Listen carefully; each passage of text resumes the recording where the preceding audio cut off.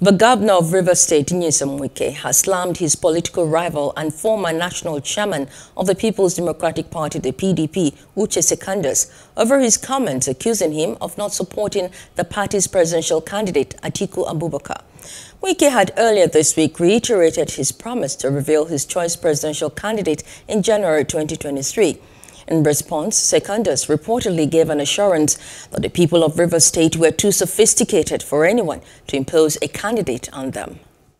I never said I was going to impose my candidate on Rivers people. Did I say so? No. I said I was going to tell Rivers people whom I'm going to support, whom I'm going to campaign for. Isn't that what I said? But see, you don't blame them. When you didn't finish secondary school, you will not understand the grammar.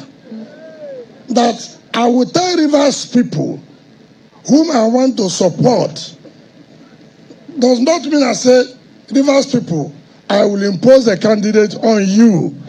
Do you understand me? Yes. The man who is saying this, he knows. Ask him, Mr. Abari's courage. We are having this problem. This half education is a problem for us.